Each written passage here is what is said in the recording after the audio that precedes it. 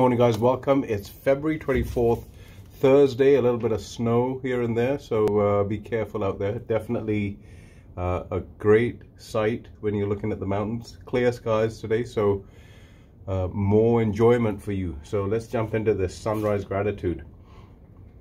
February 24th. Repeat these affirmations to begin your day. I'm a student of life. I will continue to learn lessons every day. I'm excited to see what this day will teach me.